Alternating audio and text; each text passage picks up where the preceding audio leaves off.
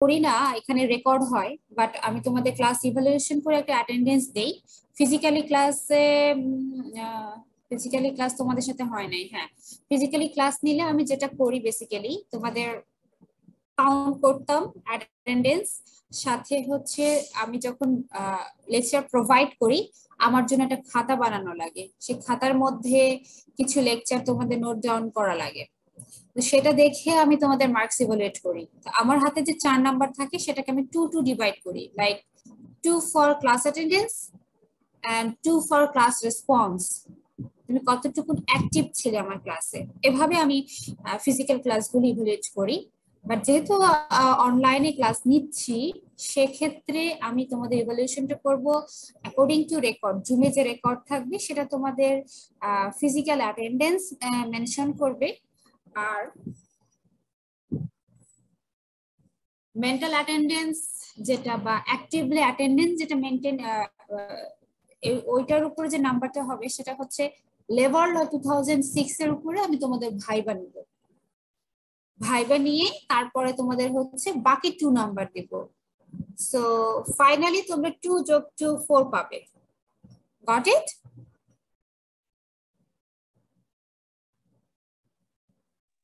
আমরা শুরু করি। আজকে যে চ্যাপ্টার সেটা হচ্ছে কন্ট্রাক্ট অ্যাক্ট।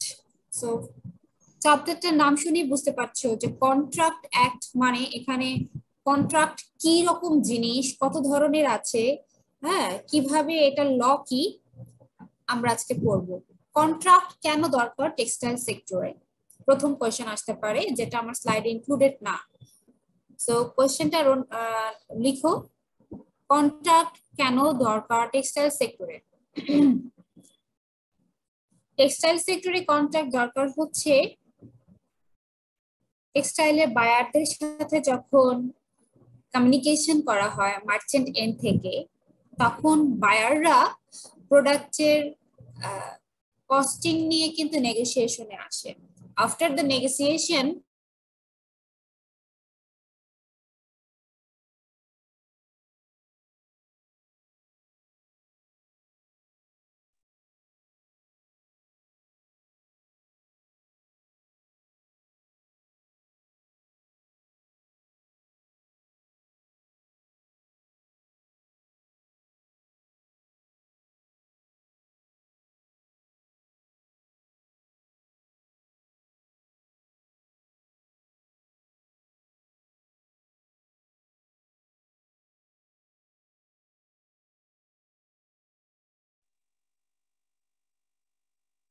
আমি শুনতেছি না কিছু।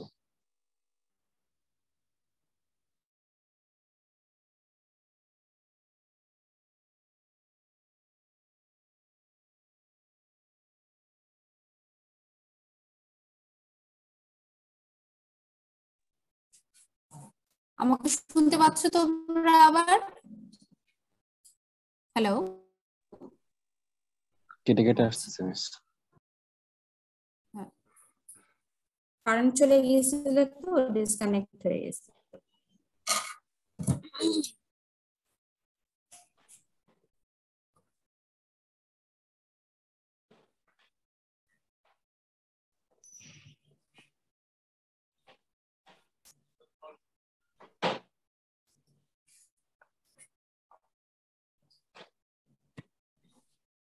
স্ক্রিন দেখতে পাচ্ছ?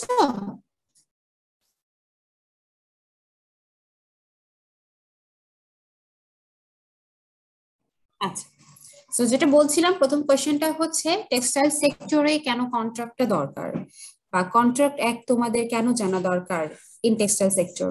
বিকজ তোমরা যখন বায়ারের সাথে নেগোসিয়েশনে যাবা প্রোডাক্টের প্রাইস নিয়ে, একটা পর্যায়ে এসে কিন্তু এগ্রিমেন্ট হবে, মানে বায়ার যে প্রাইসটা চাচ্ছে তুমি সেই প্রাইসে রাজি হয়ে যাবে, এবং সেটা তোমার প্রফিটও হবে, তুমি তো তোমার লস করে বিজনেস করবে না। সো যখন তুমি এবং বায়ার বোথ অ্যাগ্রি করবে একটা স্টেজে এসে, তখন একটা অ্যাগ্রিমেন্ট হবে। সেই অ্যাগ্রিমেন্টটা যখন লিখিত আকারে সাবমিট করা হবে, এবং সেই লিখিত কপিটা তোমার কাছেও থাকবে, বায়ারের কাছেও থাকবে, এবং কোনো এক পার্সন, আইদার তুমি অথবা বায়ার, এই লিখিত যে ফর্মুলা বা লিখিত যে রুলস গুলো তার এগেইনস্টে গেলে, যে এগেইনস্টে যাবে তার বিরুদ্ধে ল দ্বারা অ্যাকশন নেওয়া যাবে, আইনি আশ্রয় নেওয়া যাবে, বা তার এগেইনস্টে বিচার হবে আইনি ভাবে। সেই পর্যায়টাকে বলা হয় কন্ট্রাক্ট।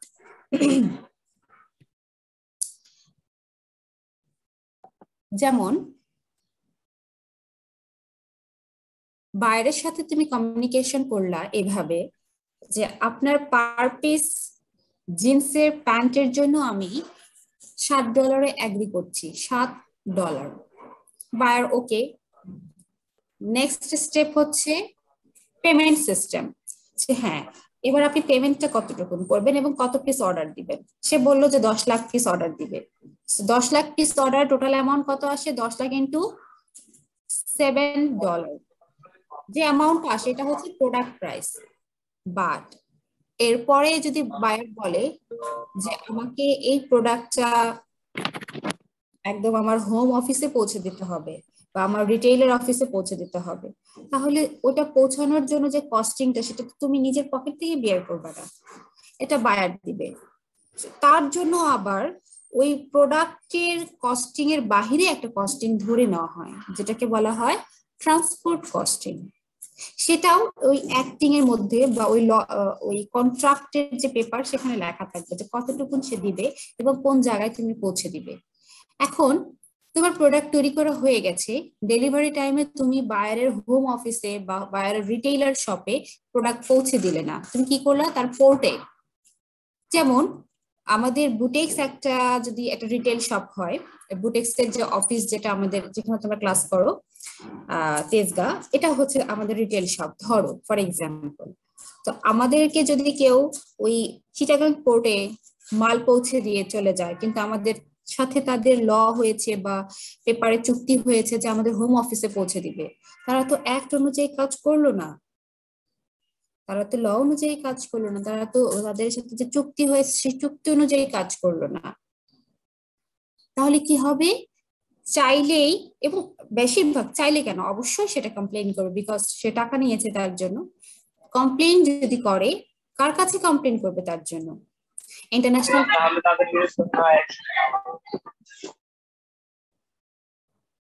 সবাই একটু মিউট রাখো, আর কারো দরকার করলে হ্যান্ড রাইজ করতে পারো। হ্যাঁ, হ্যান্ড রাইজ করলে আমি তাকে প্লট দেবো। জুয়েল মিট কর। যেটা বলছিলাম যে কোনো ধরনের এরকম সমস্যা আরাজ হলে ইন্টারন্যাশনাল ট্রেড ইউনিয়ন বলে একটা ইউনিয়ন আছে, সেইখানে ইন্টারন্যাশনাল ট্রেড ইউনিয়নে কমপ্লেইন করবে। দেন সেখান থেকে ওই কান্ট্রির যে ল বা কান্ট্রির যে কি বলে এটাকে কাস্টম সেকশন, সেখানে এসে কমপ্লেইন হবে। কমপ্লেইন হলেই ওই ব্যক্তির এগেনস্টে তখন অ্যাকশন নেওয়া হবে। এই যে টোটাল প্রসেসটা, ইন্টারন্যাশনালি ট্রেড করার ব্যাপারটা, ইন্টারন্যাশনালি কেউ যেন ভুক্তভোগী না হয়, ইন্টারন্যাশনালি ট্রেডে কেউ যেন সাফারার না হয়, ওয়ার্ল্ড যেন স্মুথলি এক দেশ আর এক দেশের সাথে ট্রেড করতে পারে, এই জন্যই কিন্তু আসলে এই ইন্টারন্যাশনাল ট্রেড ইউনিয়নটা কাজ করে। তোমরা ইন্টারন্যাশনাল ট্রেড ইউনিয়ন এখানে পড়বে না, তোমরা একটা কোর্সে পড়বে, বাট আমি জাস্ট একটা ধারণা দিলাম। সো কন্ট্রাক্ট অ্যাক্ট এই এই কারণে দরকার পড়ে। আমি যেভাবে বললাম সেভাবে গুছিয়ে সুন্দর করে লিখবে। এবার আসো, কন্ট্রাক্ট বলতে কি বুঝি? আমি আগেই বলেছিলাম, this is an agreement which is enforceable by law. Contract is nothing, just an agreement. For example, আমি বললাম আগামী শনিবার সকাল 10টায় তোমাদের ফার্স্ট সিটি নিব, আমি প্রপোজ করেছি এবং তোমরা কি বললে? Yes ma'am. That means both side থেকে প্রপোজালটা অ্যাকসেপ্টেড। দেন আমি সেটাকে নোটেট করে তোমাদেরকে নোটিস করে দিলাম। নোটিস দ্যাট মিনস লিখিত আকারে দিলাম। অফিসিয়ালি এটাই নিয়ম, বাট আমরা বেসিক্যালি এটা প্র্যাকটিস করি না, বা কোর্স লেভেলে এটা প্র্যাকটিস করি না। তোমরা তো ইগুলো ফাইনাল পরীক্ষা নোটিশ পাও, তাই না? ল্যাব ফাইনালের নোটিশ পাও, কিন্তু এই কোর্স ক্লাস টেস্ট নোটিশ পাও না। এটা আসলে আমরা কোর্স টিচাররা নিজেরাই হ্যান্ডেল করি, কারণ আমরা যদি নোটিশ আকারে করে দেই, হ্যাঁ, তখন দেখা যায় যে ওই দিনের ব্যতীত অন্য কোনো দিনে তোমরা সিটি দিতে পারবে না। অনেক স্টুডেন্টদের কিছু আমরা জিনিস কনসিডার করি, যেমন কারো বাবা মারা গেল, কারো ফ্যামিলির এমন কোন একটা প্রবলেম যে কারণে সে সিটি পরীক্ষা অ্যাটেন্ড করতে পারলো না। হ্যাঁ, আমরা সেটাকে জাস্টিফাই করি যে সে কতটুকুন সত্যি কথা বলছে, সে কেন দিতে পারলো না। এমন না যে সে হলে বসে ঘুমালো বা বাসায় বসে ঘুমালো বা সে কোথাও ঘুরতে গেল, আমার পরীক্ষাটা অ্যাটেন্ড করতে পারলো না, আমি তাকে নিয়ে নিলাম। এই ধরনের কাজ আমরা করি না। আমরা বলতে বেসিক্যালি আমি করি না, আমি জাস্টিফাই করব তুমি কতটুকু সত্যি কথা বলছো, কেন পরীক্ষা আমার দিতে পারছো না। আমি যদি মনে করি যে তুমি ফেয়ার এনাফ, দেন আমি তোমার সিটিটা নিব। বাট এই ভার্বালি ভার্বালি কথাটা যে এগ্রিমেন্ট হচ্ছে আগামী শনিবার তোমাদের সাথে আমার সিটি পরীক্ষা হবে, এটা একটা ভার্বালি এগ্রিমেন্ট, এবং ভার্বালি আমরা বোথ সাইড থেকে এগ্রি করছি। এটা না হয়ে যদি লিখিত আকারে আমি তোমাদেরকে নোটিস করে দেই এবং সেটা তোমাদের ভার্সিটি ওয়েবসাইটে যায়, দেন ওই তারিখের ব্যতি রেখে অন্য কোনো দিন আমি কোনোভাবে পরীক্ষা নিতে পারবো না। যদি নেই, যদি কাউকে সুযোগ দিই, তাহলে কি কি হবে? আমার এগেইনস্টে তোমরা কমপ্লেইন করতে পারবা। কারা কারা? যারা অন ডেটে আমার কাছে পরীক্ষা দিয়েছো, তারা বলতে পারো যে ম্যাডাম 5 দিন পরে সে পরীক্ষা দিল, আমি তো চাইলে 5 দিন যদি পড়াশোনা করে পরীক্ষা দিতাম, আমি হয়তো আর একটু ভালো করতাম। এটা তোমাদের কমপ্লেইনের একটা ভিউ হতে পারে, কারণ আমি ইনজাস্টিস করেছি। যদি এই ধরনের লিখিত কিছু দেওয়া হয়, তাহলে সেক্ষেত্রে এই ধরনের কমপ্লেইন তোমরা করতে পারো লিগ্যালি। বাট যদি সেটা লিখিত কোনো কিছু না থাকে, দেন তোমরা সেই কমপ্লেইনটা ভ্যালিড না। বুঝতে পেরেছো? সো একটা কন্ট্রাক্ট কখন ভ্যালিড হবে, সেটা ডেফিনেটলি লিখিত আকারে থাকতে হবে এবং বোথ সাইড থেকে অ্যাকসেপ্টেবল থাকতে হবে। যখনই সেই কাজটা হবে, তখনই সেখানে এনফোর্সেবল ল সেখানে কাজ করবে। তুমি চাইলেই কন্ট্রাক্ট যে ভঙ্গ করবে তার এগেইনস্টে ল দ্বারা অ্যাকশন নিতে পারবে। So this is the contract. এখানে যে ল্যাঙ্গুয়েজে কথাগুলো লেখা আছে, দিস ইজ গুড। এটাকে নোট ডাউন করার ট্রাই করবে, লেখার চেষ্টা করবে, এবং এইভাবে যেমন আমি বললাম যে হোয়াট ইজ কন্ট্রাক্ট, এই এতটুকুন যদি লেখো, যতটুকু আমার স্লাইডে দেওয়া আছে, হ্যাঁ, এটাকে তোমার 1 থেকে 1.5 নাম্বার তুমি ক্যারি করতে পারবে ইন ইউর এক্সাম। আমি কিন্তু ফাইনাল পরীক্ষার কথা বলছি, বাট আমি দিলাম একটা শর্ট নোটস 3 নাম্বারের জন্য। You have to explain about contract, দেন এতটুকু লেখলে কিন্তু তোমার মার্কস ফুল ক্যারি করবে না। You will get 1 or 1.5। So তোমাকে কি করতে হবে একটু বেশি নাম্বার পাওয়ার জন্য? ডেফিনেটলি গুগল আউট করতে হবে। বুঝতে পেরেছো?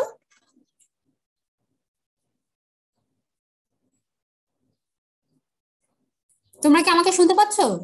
Yes, ma'am. শোনা যাচ্ছে।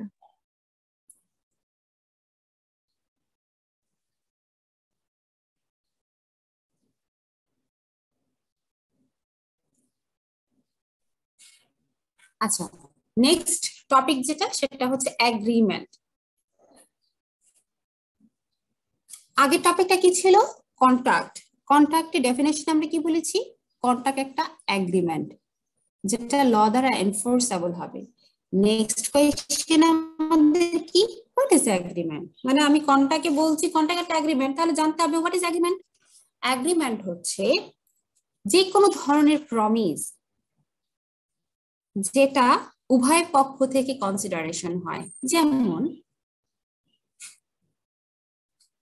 কিছুক্ষণ আগে যে উদাহরণটা আমি দিলাম যে আগামী শনিবার তোমাদের আমি সিটি নিব, আমি একসেপ্টেড ডেফিনেটলি, কারণ আমি ডেট দিয়েছি, আগে ডেট দিয়েছি, এবং তোমরা যদি একসেপ্ট করো ইয়েস ম্যাম, এবং সেটা যদি মেজরিটি সংখ্যক হয়, হ্যাঁ, তখন আমি সেই ডেটটা ফিক্সড করবো।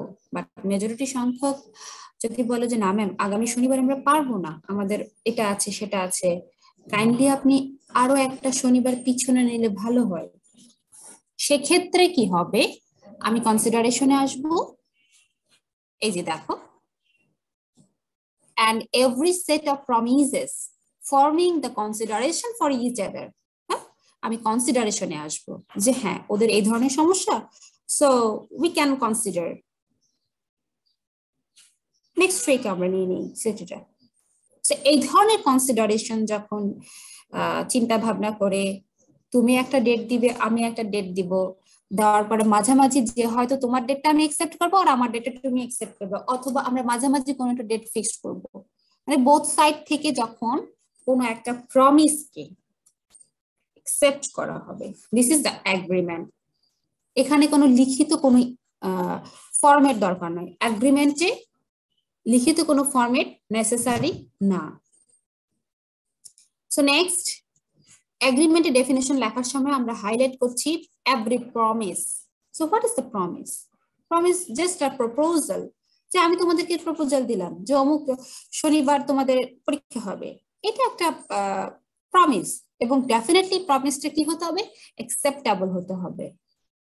এমন কোনো প্রপোজাল আমি তোমাদের করতে পারবো না যেটা তোমরা একসেপ্ট করতে পারবে না। লাইক আমি যদি বলি এখনই তোমাদের একটা সিটি নিব 10 নাম্বারের, দাও, তোমরা প্রিপেয়ার্ড না। এটা এটা নিলে আসলে হ্যাঁ নিতে পারি, সাডেন টেস্ট নিতে পারি, বাট টোটাল সিটি মার্কসটা আমি তোমাদের এই সাডেন টেস্টের উপর দিয়ে দিব, this is one kind of torture.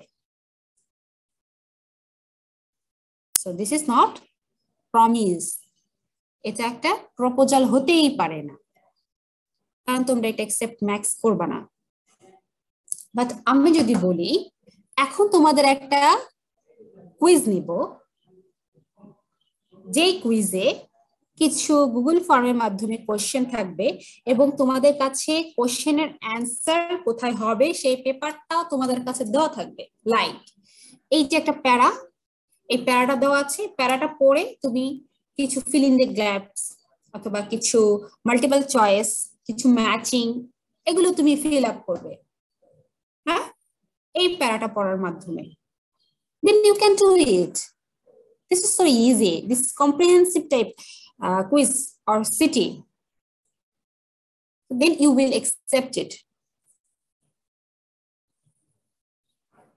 So প্রপোজালটা এমন হতে হবে যাতে কারো কোনো ক্ষতি না হয়, এবং যখনই কারো কোনো ক্ষতি না হবে তখন অপর পক্ষ সেটা একসেপ্ট করবে, এবং যখনই প্রপোজাল একসেপ্ট হয় তখন সেটাকে বলা হয় প্রমিস। আরো একটু উদাহরণ দেই, তোমরা বেশিরভাগ সময় দেখবা যে আমরা বলি প্রমিস করো তুমি এটা করবে না, বা প্রমিস করো তুমি এটা করবে, তখন যাকে বলছি সে বলে ইয়েস প্রমিস করলাম, কিন্তু যে যখন বলা হলো প্রমিস করো তুমি এটা করবে না, ওই ওই বাক্যটা থাকে কিন্তু প্রপোজাল। যাকে বলছি প্রমিস করো তুমি এটা করবে না, সে যখন বলে ইয়েস আমি প্রমিস করছি, তখন সেটা হয়ে যায় প্রমিস। Got it? বুঝতে পারছো? Yes, ma'am. Yes, ma'am.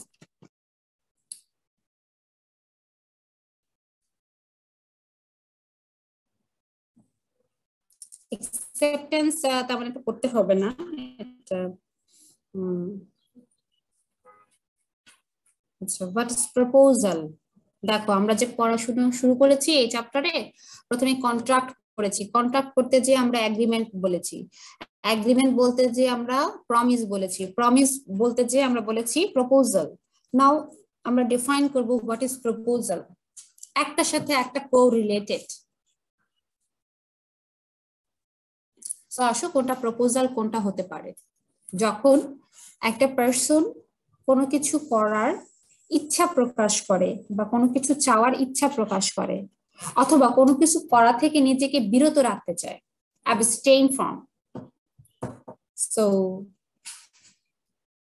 ওই ইচ্ছাটাকে করতে চাওয়ার ওই উইলিংনেসটাকে বলা হয় প্রপোজাল। প্রপোজাল নট নেসেসারি যে অন্য পার্সন একসেপ্ট হলেই সেটা প্রপোজাল হবে। Proposal just your point of view, তুমি কি কি চাচ্ছ কি চাচ্ছ না,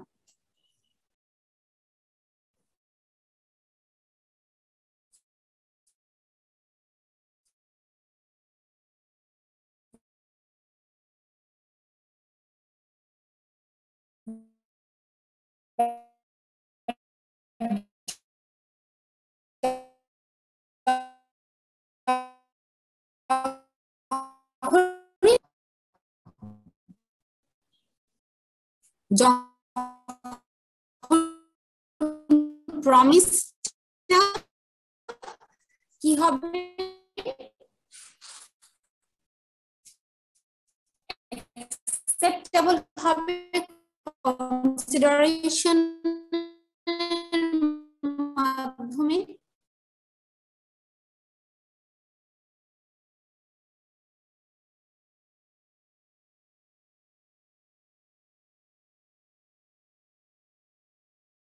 ये मैडम কই গেল?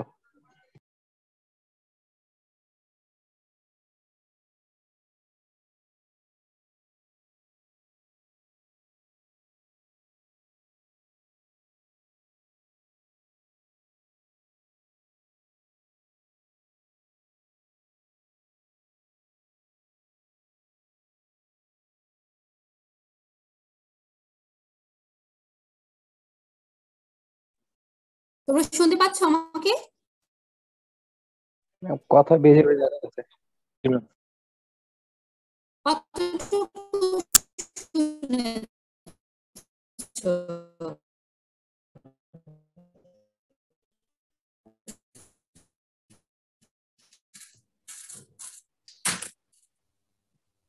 প্রপোজাল, ওকে।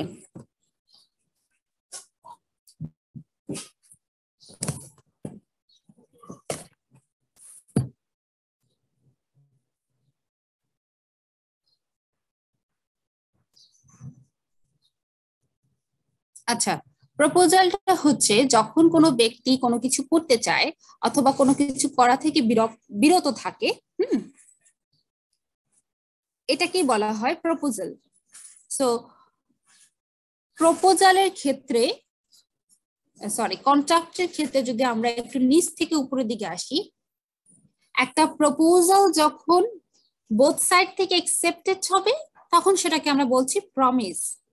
এবং প্রমিস যখন কনসিডারেশনের মাধ্যমে একটা একটা সুন্দর একটা কি বলা হয় এটাকে, বেনিফিটেবল সিচুয়েশন ক্রিয়েট করবে, সেটাকে বলা হবে অ্যাগ্রিমেন্ট। ওই প্রমিসের মাধ্যমে বোথ সাইড ডেফিনেটলি বেনিফিটেড হবে। লাইক আমরা কিছু কিছু সময় কিছু প্রমিস করি যেটা আমাদের নিজস্ব ক্ষতি হয়, বাট তাও আমরা প্রমিস করি, সেটা কখনো অ্যাগ্রিমেন্ট না। অ্যাগ্রিমেন্ট তখনই হবে যখন বোথ সাইড বেনিফিটেবল হবে। আচ্ছা, যখন একটা অ্যাগ্রিমেন্ট হয়, অ্যাগ্রিমেন্টকে যখন ল দ্বারা এনফোর্সেবল করা হয় তখন সেটাকে বলা হবে কন্ট্রাক্ট। বুঝতে পেরেছো?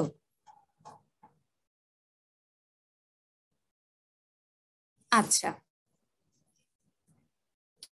এরপরে আমি একটু আগে বলছিলাম কনসিডারেশন। সো কনসিডারেশন বলতে কি বুঝি, এর ডেফিনেশনটা আবার কি? কনসিডারেশন বলা হচ্ছে, এখানে অনেক কিছুই লেখা আছে, আমি তোমাদেরকে সিম্পলি বুঝাই।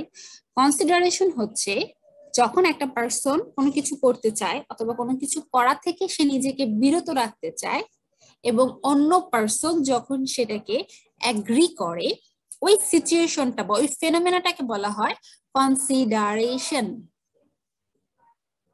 দিস ইজ এ স্টেট, একটা অবস্থা, একটা কন্ডিশন।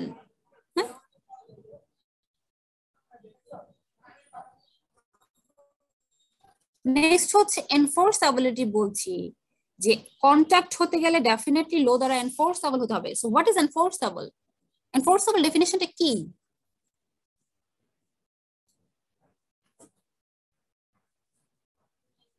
এনফোর্সেবল এর জন্য দেখো এখানে একটা ইনভার্টেড কমার মাধ্যমে একটা কথা লেখা আছে, all agreements are contract if they are made by the free consent of parties competing to contract for a lawful consideration and with a lawful object and are not hereby expressly declared to be void.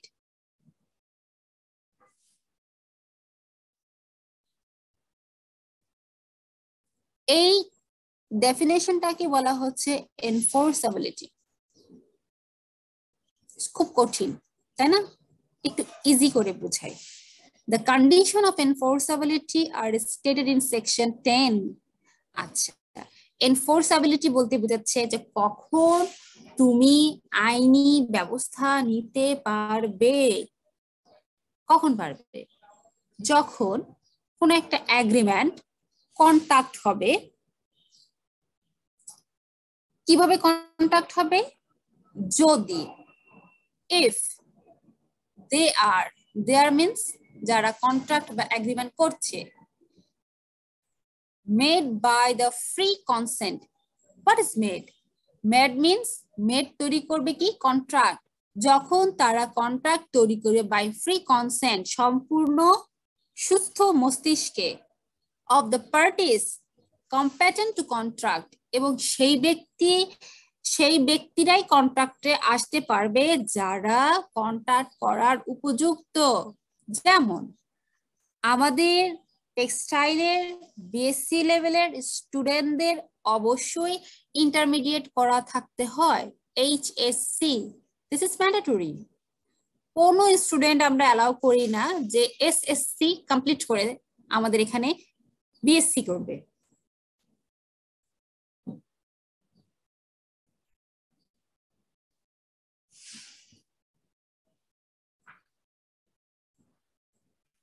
So এটা হচ্ছে আমাদের BSc করার জন্য, আমাদের প্রতিষ্ঠান থেকে BSc করার জন্য পার্টিসিপেন্টদের অবশ্যই এসএসসি করা থাকতে হবে।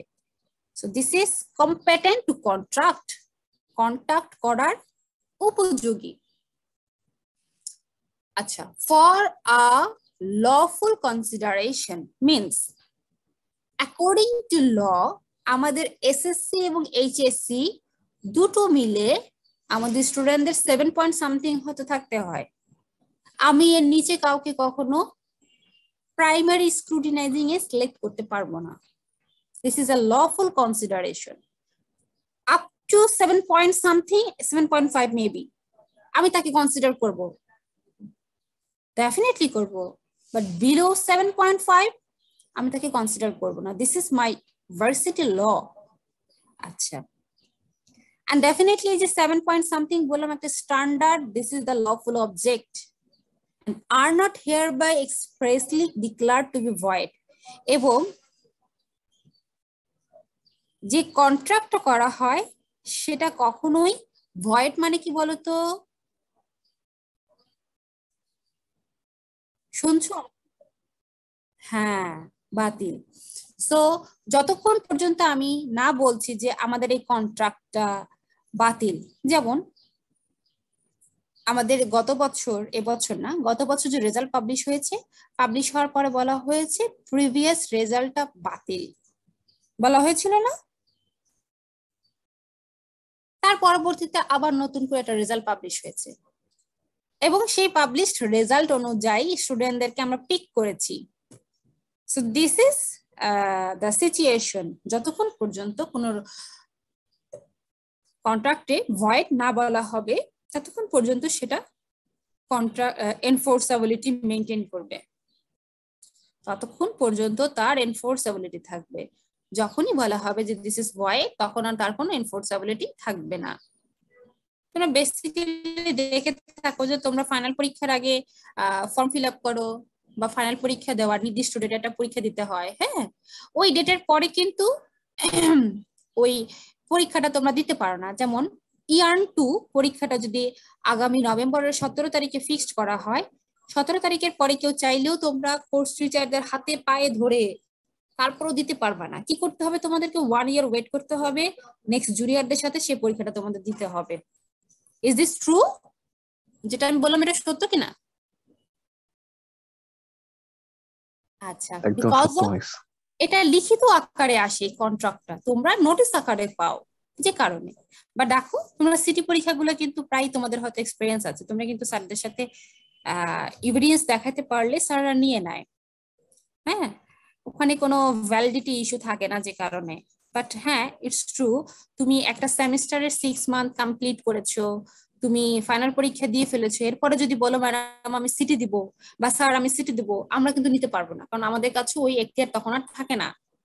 অনলি ওই ফাইনাল পরীক্ষা তুমি বসার আগ পর্যন্ত আমি তোমারটা কনসিডারেশন নিতে পারবো, এরপরে আর পারবো না। So this is the void condition.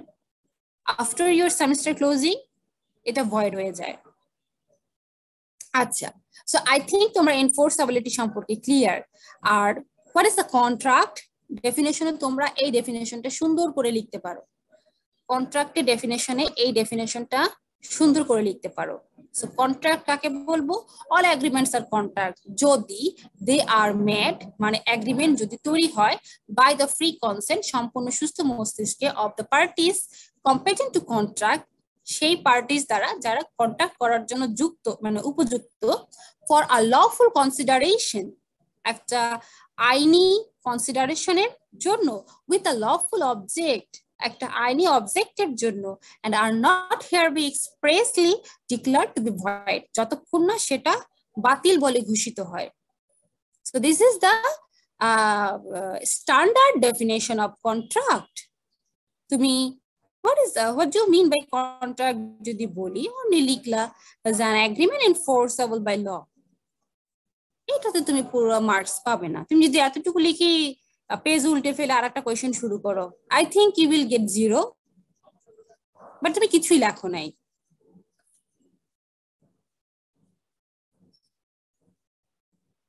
আচ্ছা, এরপরে সবচেয়ে important question, essential of valid contract.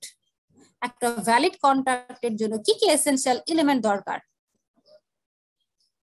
কি কি দরকার? ডেফিনেটলি ন্যূনতম দুজন পার্টিস দরকার, 2 পার্টিস। রেড কালার করা আছে দেখো।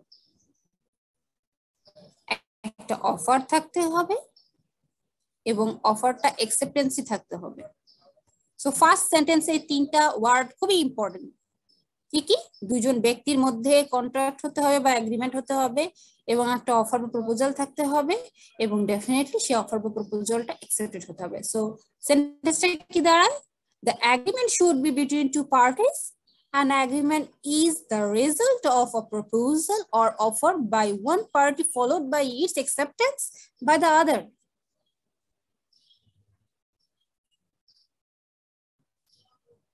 এখানে যে পাঁচটাই তো মনে হয় 5টা এসেনশিয়াল এলিমেন্টস আছে, এই এলিমেন্টস 5টা আমি এখনই তোমাদের কাছ থেকে পড়া নেব। সো সুন্দরভাবে বোঝার চেষ্টা করো। প্রথম পয়েন্টটা কি? প্রথম পয়েন্টটা হচ্ছে একটা কন্ট্রাক্ট হওয়ার জন্য 2টো পার্টিস দরকার হবে, এবং সেখানে একটা অফার বা রেজাল্ট থাকবে, এবং ডেফিনেটলি সেই অফার বা রেজাল্টটা অ্যাকসেপ্টেন্স হতে হবে। দ্বিতীয় সেন্টেন্স হচ্ছে the agreement should be between the parties who R competent two contract. হ্যাঁ, 2 পার্টিস বলেছি, এবং কোন ধরনের 2 পার্টিস সেটাকে দ্বিতীয় লাইনে এক্সপ্লেইন করেছে, যারা কম্পিটেন্ট মানে উপযোগী। নেক্সট হচ্ছে there should be a lawful consideration, সেখানে একটা লফুল কনসিডারেশন থাকবে এবং লফুল অবজেক্টিভস থাকবে। ফোর্থ, এবং ডেফিনেটলি ওই পার্টিসদের সুস্থ মস্তিষ্কে তারা, এন্ড ফাইনালি হচ্ছে ওই এগ্রিমেন্টটা কি ঘোষিত হতে পারবে না, ভয়েড হিসেবে ঘোষিত হতে পারবে না। দেখো তো এখানে যে 5টা সেন্টেন্স বলেছি, এই 5টা সেন্টেন্স দ্বারাই কি একটা সেন্টেন্স তৈরি হয়েছে না? জি ম্যাম।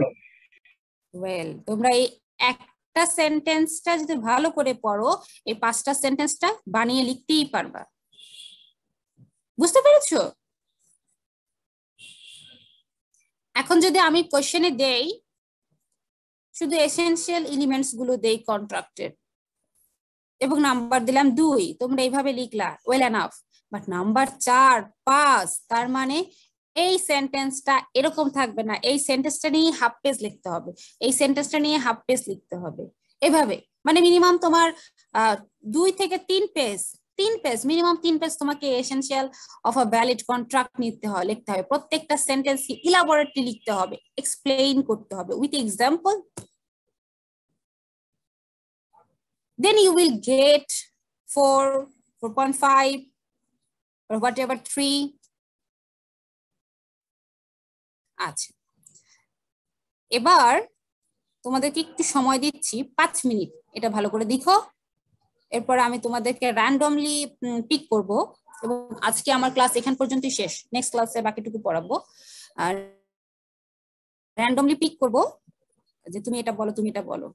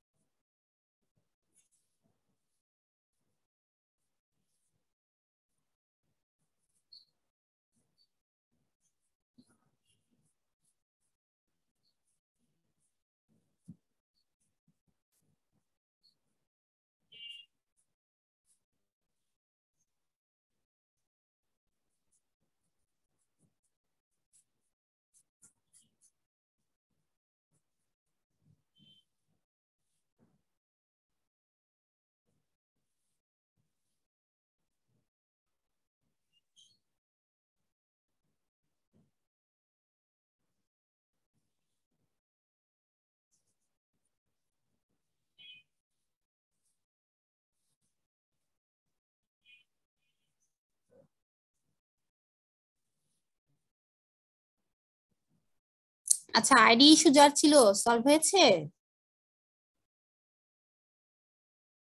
জুয়েল রানা?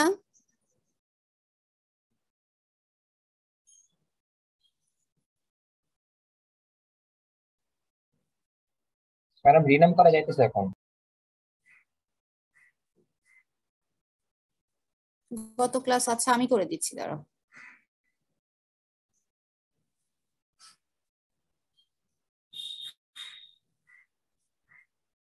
কি নামে আছো জুয়েল রানা? জুয়েল রানা নামে আছো?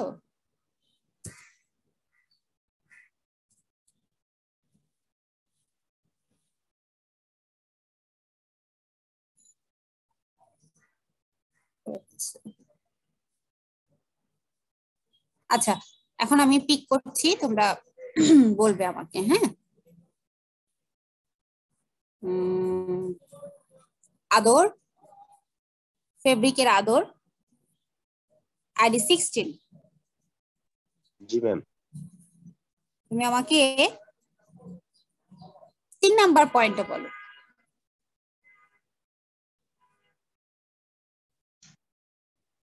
Ma'am, essential of a valid কন্ট্রাক্টের। হ্যাঁ,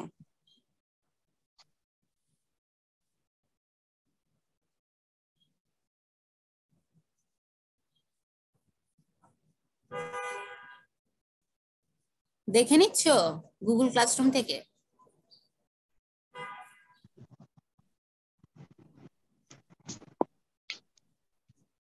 ম্যাম সরি ম্যাম।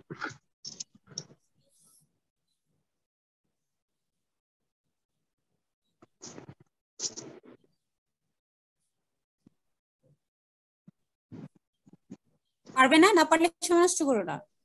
জি ম্যাম, পারবো না ম্যাম, সরি ম্যাম। ওকে, সাকিব?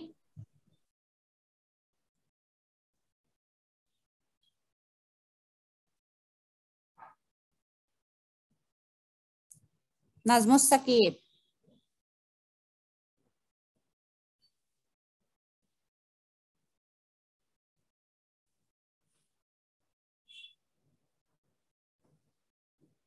বের করে দেবো ক্লাসরুম থেকে?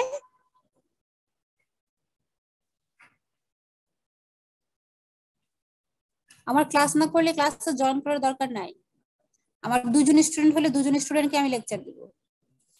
100 জন নিয়ে 2 জন কথা শুনবে না, অনলাইন হয়ে বসে থাকবে, ওগুলো আমার দরকার নেই। মুক্ত?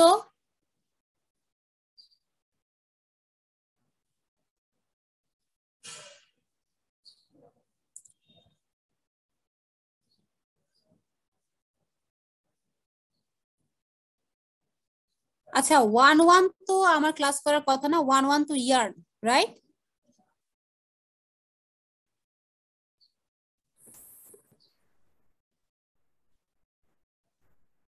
মুক্ত, তোমার আইডি কি ঠিক আছে?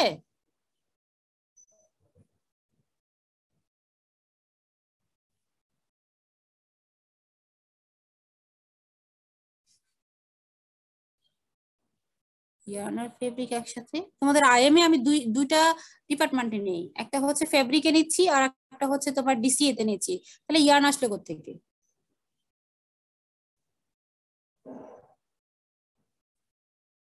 ম্যাম আমাদের ইয়ার্নেরও নেন ম্যাম। তিনটা ডিপার্টমেন্টে আমি আইএম নেই। রেডিকুলাস।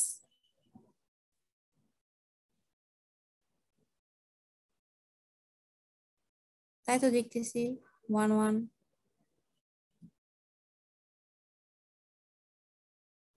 আচ্ছা আচ্ছা, let's see.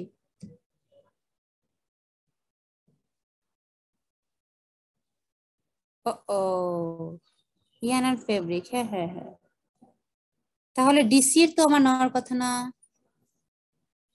yarn and fabric only.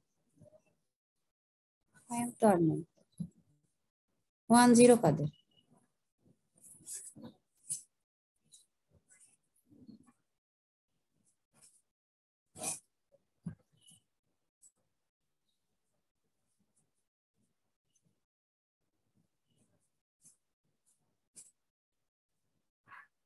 হ্যাঁ ঠিকই আছে, I was wrong.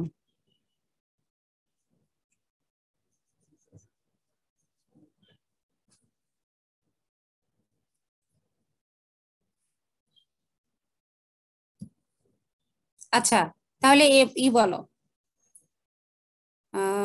Rafi, Rafi Al Hasan, হ্যাঁ, আইডি 77 ইয়ার্নের। আসসালামু আলাইকুম ম্যাম। ওয়ালাইকুম আসসালাম। তুমি আমাকে 3 নাম্বার পয়েন্টটা বলো।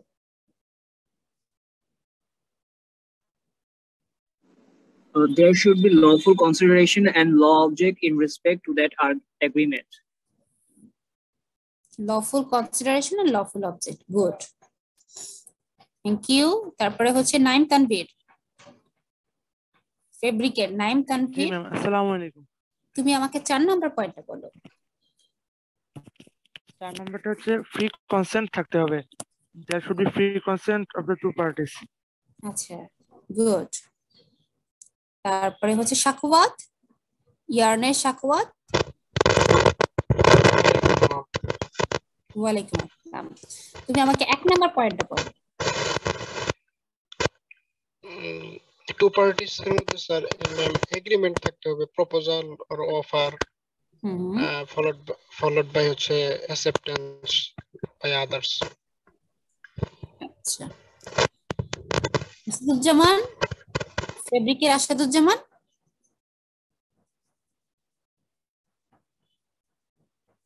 ফেব্রিকের আসাদুজ্জামান। আচ্ছা নাজিম, ইয়ার্নের নাজিম। ম্যাম আচ্ছা তুমি আমাকে 5 নাম্বার পয়েন্টটা বলো। ম্যাম একটা এগ্রিমেন্ট সেটা হবে না যেটা বাতিল বলে ঘোষণা করা হবে, সেটা কখনো এগ্রিমেন্ট হতে পারে না। আচ্ছা গুড, দ্যাটস গুড, তোমরা পেরেছো। এরপরে দেখো শেয়ারিং এ আসি, দাঁড়াও।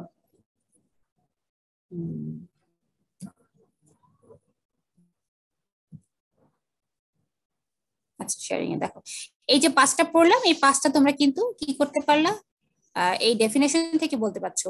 এর ব্যতিরেকেও আরো 4টা রয়েছে, সো টোটাল এসেনশিয়াল এলিমেন্টস হচ্ছে আমাদের 9টা। তার মধ্যে 5টা আমরা পেয়েছি ডেফিনেশনটা থেকে, এবং বাকি 4টা আমরা একটু দেখবো। এটাই আজকে আমাদের ক্লাস শেষ। বাকি 4টা কি? Intention to create legal relationship, মানে আমি যদি বায়ারের সাথে কাজ করি, ইউরোপের কোনো বায়ার, হ্যাঁ, ইউএস এর কোনো বায়ার লাইক অ্যাবারকম্বি এন্ড ফিচ, আমি যে বায়ার নিয়ে আসলে জব করেছি যখন বাইং হাউসে, তখন এই বায়ার নিয়ে কাজ করতাম। তো তাদের সাথে আমরা একটা লিগ্যাল রিলেশনশিপ মেনটেন করতাম। এই কারণে ইউএস এর সাথে একটা লিগ্যাল রিলেশনশিপে আসার জন্য তাদের কিছু বায়ারের সাথে আমরা কাজ করতাম। সো আমাদের ইন্টেনশন ছিল তাদের সাথে লিগ্যাল রিলেশনশিপে যাওয়ার জন্য। আচ্ছা, ক্যাপাসিটি অফ দ্য পার্টিস, এবং পার্টিসদের ক্যাপাসিটি থাকতে হবে। লাইক আমাকে অ্যাবারকম্বি এন্ড ফিচ যদি বলে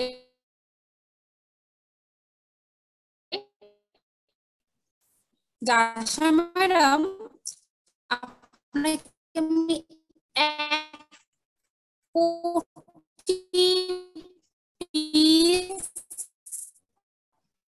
প্যান্টের অর্ডার দিলাম।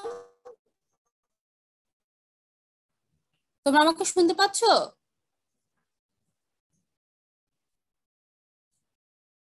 লাস্ট পয়েন্টে বলতেছি ক্যাপাসিটি অফ দ্য পার্টিস। ক্যাপাসিটিটা হচ্ছে, আমি বুটিক্সে আসার আগে তো বাইং হাউসে জব করতাম অ্যাজ এ মার্চেন্ট। সো তখন আমি ইউএসএ একটা বায়ার ডিল করতাম, আবার কম্বিয়ান ফিজ। তো তাদের সাথে লিগ্যাল রিলেশনশিপের জন্য আমরা আসলে কন্ট্রাক্ট করতাম বা এলসি করতাম। সো তারা যদি আমাকে বলে যে আশা ম্যাডাম আপনি আগামী 3 মাসের মধ্যে আমাদেরকে 1 কোটি পিস অর্ডার দিবেন, অর্ডার ডেলিভারি করবেন, যেটা আমার ক্যাপাসিটি ছিল না। আমি 3টা ফ্যাক্টরির সাথে কাজ করার নিতাম, হামিম, স্ট্যান্ডার্ড এবং হামিমের আরো একটা ইসের সাথে কাজ করাতাম। আমি অনন্ত তো মাঝে মাঝে যেতাম। তো দেখা যেত যে ওই 3টা ফ্যাক্টরি মিলে আমি 1 কোটি পিস 3 মান্থের মধ্যে পারবো না। সো আমি তার সাথে কন্ট্রাক্টে আসতে পারবো না। This is the capacity issue, capacities of the parties. এবং অ্যাজ ওয়েল আমি যদি আমার বায়ারকে আস্ক করি যে আমার অনেক কস্টিং হচ্ছে, বর্তমানে আমার বাংলাদেশে এ পরিমাণ ইলেকট্রিসিটি ফল ডাউন করেছে যে আমার প্রোডাকশন গো স্লো। তোমরা তো সেটা মোটামুটি জানো সবাই, না? Current issue. আগে যে প্রোডাকশন আমরা 70-80% দিতাম প্রোডাকশন আমাদের হাউসে, সেখানে 30-40% চলে আসছে। This is the threatening point. অনেক টেক্সটাইল ফ্যাক্টরি ইন্ডাস্ট্রিরা সাস্টেইন করতে পারবে বলে মনে হয় না যদি আমাদের সরকার এটাকে কাজ না করে। কারণ production without electricity, this is not possible. এই সভ্যতার এই যুগে আমরা প্রোডাকশন করব বাট কোনো ইলেকট্রিসিটি থাকবে না, এটা আসলে ইম্পসিবল। সো এটাই হচ্ছে ইস্যু যে আমি বললাম যে আমার ফল ডাউনের কারণে দেখা যাচ্ছে যে আমার পার হেড প্রোডাকশন ক্যাপাসিটি কমে গেছে, আমার দেখা যাচ্ছে কস্টিং বেড়ে গেছে। ওয়ার্কারদের আমি একদিনের যে বেতন, সেই বেতন দিয়ে আগে আমি 100 পিস প্রোডাক্ট বের করে নিয়ে আসতে পারতাম, কিন্তু সেখানে একদিনে তাদের যে টাকা আমি দেই, পে করি, সে টাকা দিয়ে আমার 10 পিস প্রোডাক্ট বের হয় because of electricity issue.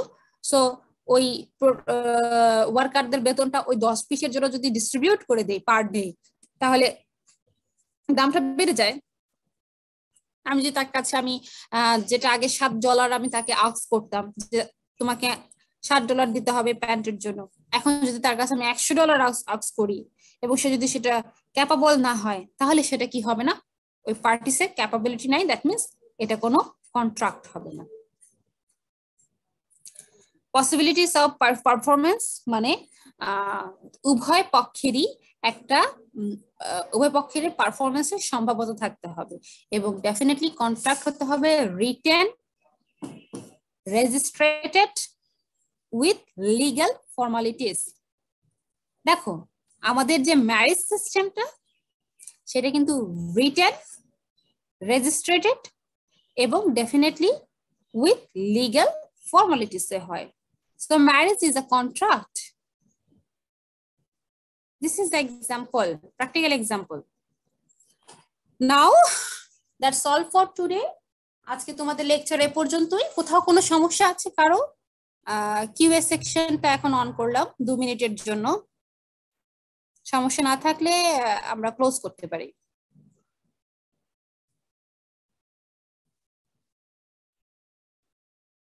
Anyone?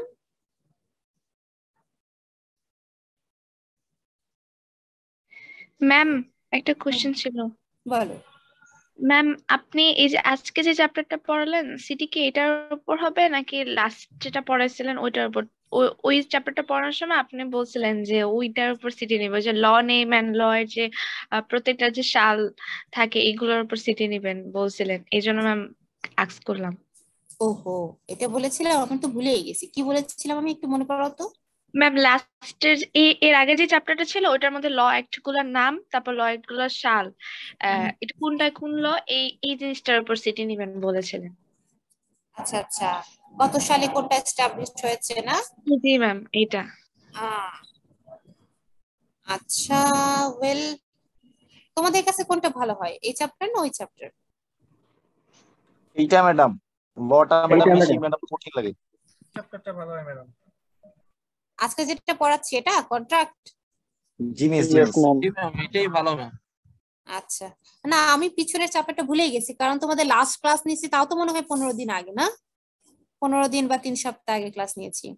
মাঝখানে তোমাদের পুজোর ছুটি গেল, তারপর আমি আবার তোমাদের সিনিয়রদের সুপারভাইজার ছিলাম, 2টা গ্রুপের, ওদের সাথে কাজ করতে তোমাদের ক্লাস নিতে পারিনি, ব্যস্ত ছিলাম। এনিওয়েজ, ঠিক আছে, আমরা তাহলে কন্ট্রাক্টের উপরেই নেই, তোমাদের যেহেতু সুবিধা হবে। আমি চাই না আমার স্টুডেন্টরা অ্যাটলিস্ট ক্লাসের যে মার্কস সেটাতে কম পাক, আমি চাই তোমরা সেখানে ভালো পাও, এবং আমার ম্যাক্সিমাম স্টুডেন্ট কিন্তু আমার কোর্সে A+ পায়। তার বড় একটা রিজন হচ্ছে আমি তোমাদেরকে দিয়ে কাজ করিয়ে ছাড়ি। তো অনলাইনে ক্লাস নিচ্ছি মানে এটা মনে করো না madam flexible, I am not flexible, আমি স্ট্রিক্ট অন মাই রুল, এবং তোমাকে সেটা মেনটেন করতে হবে। তোমরা যারা সিটি পরীক্ষায় অ্যাটেন্ড করতে পারবা না, সিটি পরীক্ষা আগামী সপ্তাহে নেব শনিবার 10টায়। মার্কস বাড়াই দিন। শনিবার 10টায় তোমাদের সিটি পরীক্ষা নিব। তোমরা যারা অ্যাটেন্ড করতে পারবা না, please let me no by phone, let me no by phone with evidence. So ফোনে ম্যাডাম এভিডেন্স দিব কিভাবে? At first you have to call me and explain your issues, then I will suggest the procedure, the formalities. Okay, got it? I'm your ma'am, I'm your course teacher. আমি এমন কিছু করব না যেটা তোমাদের ক্ষতি হয়, তোমাদের প্রবলেম হয়। So I'm always with you, I'm for my student and a student for me. So আমার স্টুডেন্ট ভালো করুক সেটা আমি যেমন চাবো, তোমরা আমাকে কোঅপারেশন করবে, এর মাধ্যমে আমরা আগামী 3-4 মাস যাই ক্লাস করে এটা সম্পূর্ণ করব কোর্সটা। ঠিক আছে, that's all for today.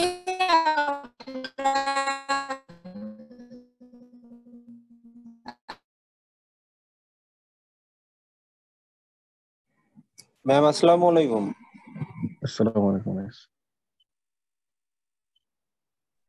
Ma'am আসসালামু আলাইকুম। Ma'am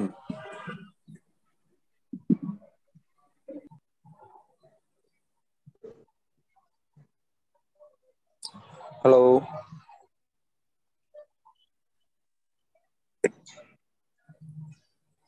hello ma'am.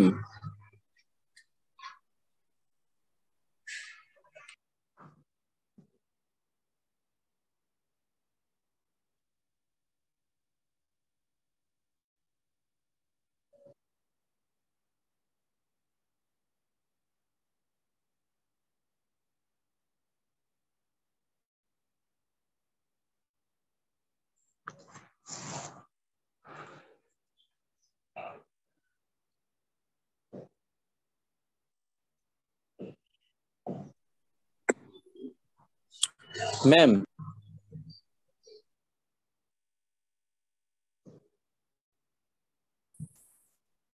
হ্যাঁ, কে জানি কি বলছিলে? ম্যাম আসসালামু আলাইকুম। ওয়ালাইকুম আসসালাম। ম্যাম আমি একটু লেটে জয়েন করছি, তো একটু আমার অ্যাটেন্ডেন্সটা কি কনসিডার করা যাবে? ঠিক আছে বাবা। আচ্ছা, তাহলে তোমাদের সিটি পরীক্ষা আমি গুগল ক্লাসরুমে দিয়ে দিব, চ্যাপ্টারও দিয়ে দিব, আর নেক্সট শনিবার ইনশাআল্লাহ আমরা এই সময় সিটি পরীক্ষা দিব। ঠিক আছে, আল্লাহ হাফেজ, সবাই ভালো থেকো। ওকে ম্যাম, আসসালামু আলাইকুম। হ্যাঁ হ্যাঁ, চ্যাপ্টারটা শেষ হয় নাই, যতটুকুন পড়িয়েছি অতটুকুন পড়িয়েছি, এসেনশিয়ালস পর্যন্ত পড়িয়েছি না, এসেনশিয়ালস পর্যন্ত তোমাদের সিটি হবে, খুবই অল্প, হ্যাঁ খুবই অল্প, প্রত্যেকটা জিনিস এমসিকিউ হতে পারে, ফিল ইন দ্য গ্যাপস হতে পারে, ম্যাচিং হতে পারে। হ্যাঁ, গুগল ফর্মে আমি তোমাদের লিংক প্রোভাইড করব। তোমরা 10 মিনিটস এর মধ্যে পরীক্ষাটা দিতে হবে। 10 মিনিটস এর পরে এটা তোমরা লিংকটা ইরেজ হয়ে যাবে, দিতে পারবে না। মিস আমরা কি লিভ নিব? হ্যাঁ, লিভ নাও। ওকে, আল্লাহ হাফেজ। ওয়ালাইকুম আসসালাম।